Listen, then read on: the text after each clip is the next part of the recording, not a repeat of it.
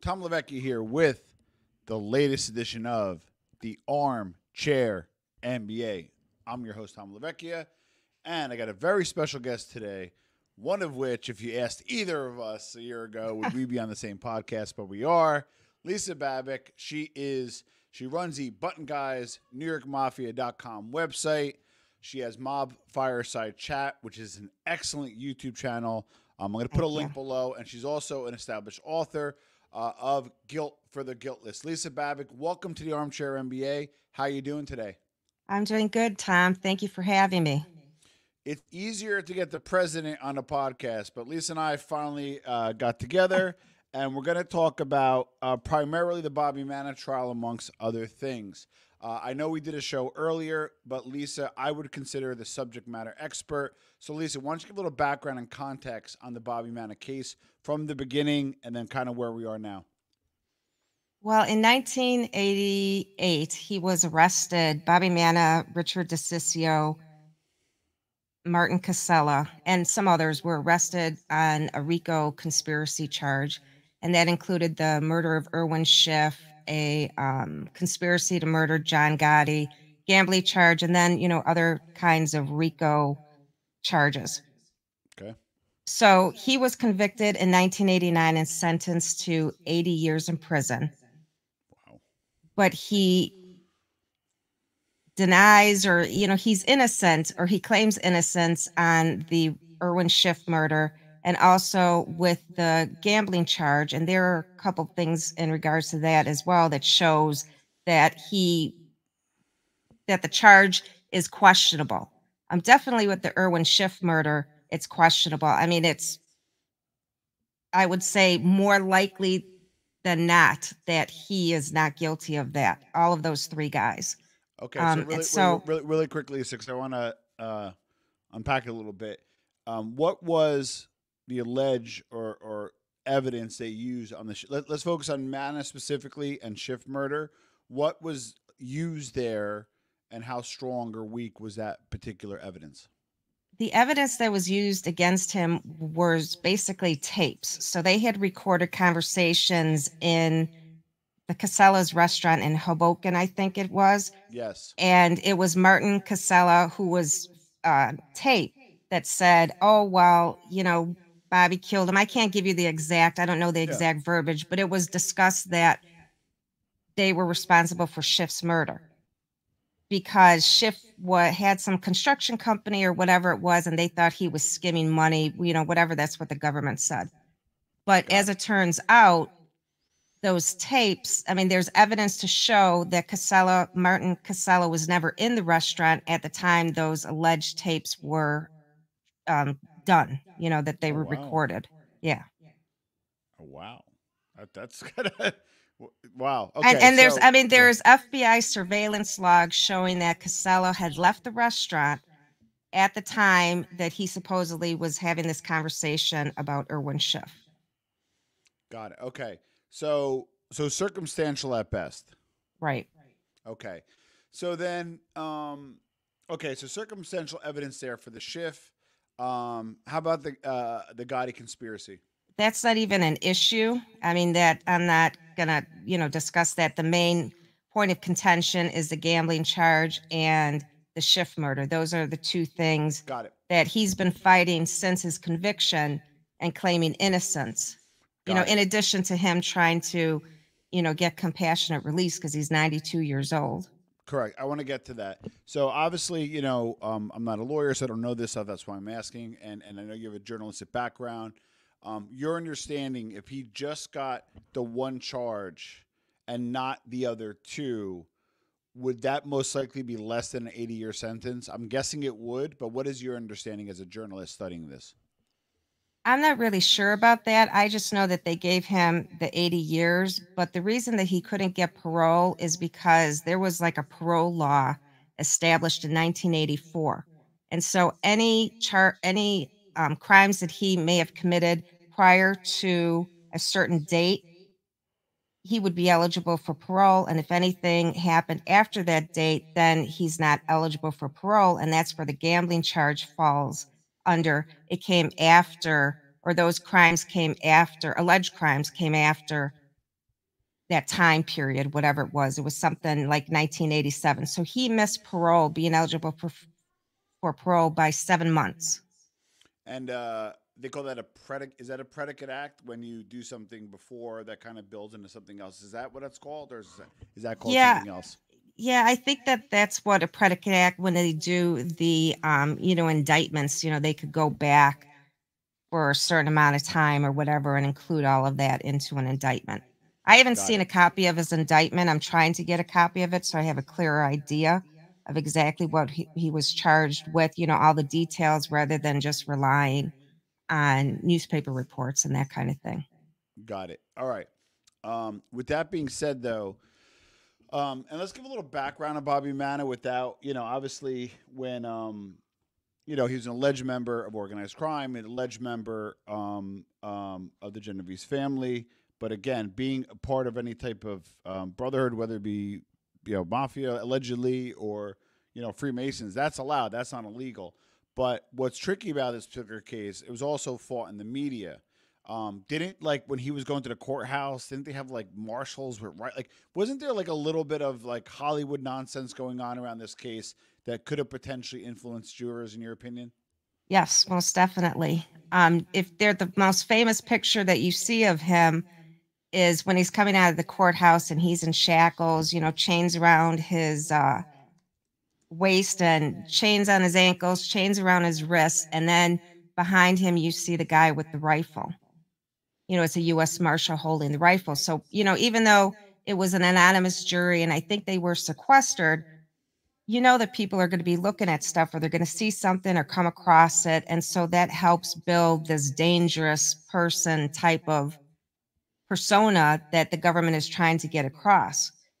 And then you also see him with going through, going to the paddy wagon. You see DeCiccio going to the paddy wagon. So there are a lot of these images that are put out into the public that don't paint a good light on them or a fair light on them.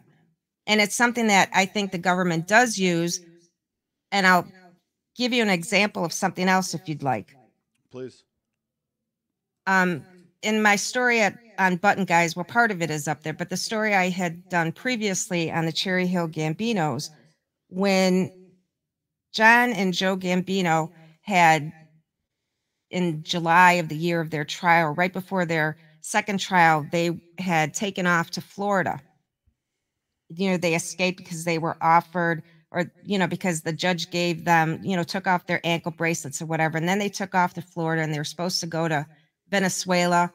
But the cops had caught them, they started surveilling them.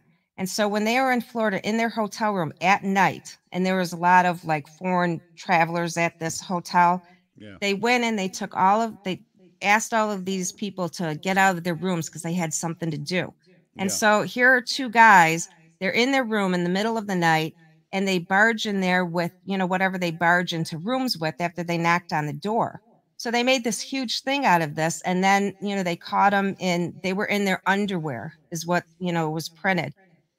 They didn't put up a fight, they didn't put up anything, but they made this huge thing when all they could have done, they could have arrested them at any point, but I they wanted to remember that. create, right, they wanted to create this huge movie production. And then when the newspapers interviewed some of the people at the hotel later, there were little boys, saying, "Oh, I was watching out the window. It's just like the movies and this and that, the other thing." So they create this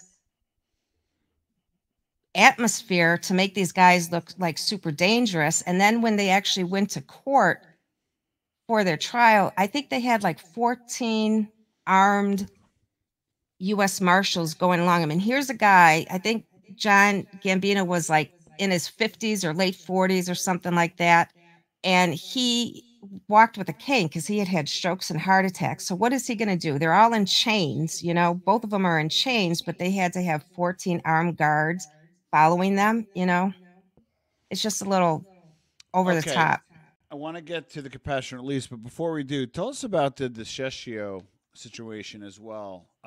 Richard, right, if I'm saying it right, Richard Lucicia. DeCiccio, and give us that a little background and context, and then we'll kind of move forward to the compassionate release. Well, DeCiccio was charged with being like the strong arm guy for the Genovese family. Okay. And he was involved in that gambling thing. But with the Schiff murder, he was accused of being the guy in the hallway while the Schiff murder was taking place. So there was the guy who killed him, whoever it was, and then this witness, her name was Vivian Lewis, and she had seen this guy at the end of the hallway by an exit door in the restaurant in a dim light who had a hood on, and she later identified him as Richard DeCiccio. Interesting. But her testimony had changed numerous times. First, it was a guy with a hood, and he had slick black hair, and then it was this athletic looking guy, and he was a tough looking guy, very well built. And then what the government did was they took her to a courtroom where he was in for something, and so Yeah. they put her on a bench and then asked her if this is the guy that she saw, and she said yes. And so it was just a lot of things that I don't know. I want to say shady, but I don't want to use that word, but just things that are questionable. Got it. Yeah, because a lot of the fighting is done outside the court, not inside the Right. court, and by then prejudice can set in. Okay, so we'll move forward. So they get large sentences. Now, kind of fast forward to present day. Walk us through the Bob. And I always thought the First Step Act or other acts would help people like this, elderly, committed a crime, probably model prisoners, as I understand. So give us kind of like the I guess the evolution of his attempt for release and what happened with Bobby Manna specifically. He had tried for compassionate release in 2020 and he was denied. Then Okay. he tried again this year and he was denied again. And his lawyer had cited a few cases of other people who were similar in charges Yeah. and length of sentence and medical conditions and so forth that were granted compassionate release. But what happened is, of course, the judge denied him both times. And in this last one, in their denial, they didn't even mention any of the people that Manna had mentioned in his motion for compassionate release. And they always fall back on the same thing. Well, yeah, he's 92 years old. Yeah, has all these medical conditions that are bad and fall within that First Step Act. But the point is that he is still a member or alleged member of organized crime, and he still poses a danger to the community, so we can't release him. At 92. Right, exactly. And the same with DeCiccio. I mean, he hasn't ruled on him yet, but I'm sure that it's not going to be in his favor. They're Yeah. supposed to rule on law and precedent, and they always use the word discretion, and what discretion is just your personal feelings, you know what I mean? Because if you're ruling on law and precedent, then you're going to look at a guy who, in the examples that they cited, that has all of these similar charges and convictions and whatever, and you're going to say, okay, well, if we can release him, then we should be able to release them. If you remove the organized crime label, would it be different? Yeah, I would. I am not a defense attorney, and by doing this, um, the strategy, what I'm about to say, probably would make it worse. But what if, like, say, you are a convicted member of organized crime, right, and you are away for 30 years, right, or longer even, right, and you have all these organized crime experts, right? You know that I know that they bring in the organized crime expert to say you can't do a hit without a ministry. You know the whole deal, right? Right. So I would bring an organized crime expert for the defense who would come in and say, listen, or God forbid, an informant and say, listen, if you're away for 30 years and you're 92, you're put on the shelf. You're stripped of your administration title or whatever the legend were, and to give context that, like, if you're away that long, right, and 92 years old, like, I think it cuts both ways, right? Like, if like an informant or an expert, let's go with an expert, not an informant. Let's say an expert. Wouldn't an expert said, you know what, that's reasonable that Bobby Mann is no longer in the administration. It's reasonable that he's not in a position of power, and then he comes out in '92, he's essentially shelved. Would that argument resonate with a judge, or that actually is admitting that he was a member? Because I was just wondering if that, because the government uses that same angle to put people away, right? Why Right. can't that same angle be used to release him? What do you think of that? Well, first of all, they would never allow the defense to bring an expert like that in because that's just not something they would do. Okay. I mean, they deny experts all the time for the defense. But in this case, the government itself conceded that Manna is unlikely to whatever, not to do crimes Recidivism. anymore. Recidivism, Right. yeah. Yeah. And they also said that he is sick, but then they said because of the egregious crimes of his past, that should, just forget about it. He can't come out. So they can't even look past anything that he may or may have not done, including the shift murder, which he probably didn't do. And they won't give these guys a break because you have to think about this too. If they release one of these guys, let's say they decide, okay, we're going to let DeCiccio go because he's the lesser, danger than Manna.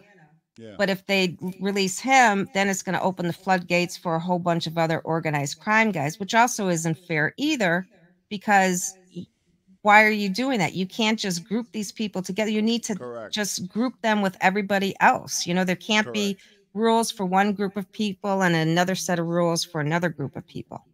That's correct. And then, one thing that's I'm passionate about is not that I'm like pro organized crime in any way, but, I kind of feel, and there's ample evidence to support this, that the RICO Act and certain predicates are slanted towards Italian Americans. There was a FBI agent, you'll probably know if you can elaborate, that actually came out and said when you put an Italian name out there and you put the mafia out there, you get more budget, you get more resources, you get more manpower, and it's like almost a feather in your cap and fast track to getting promoted. I don't know, what was that guy? What was that FBI His guy's name, name?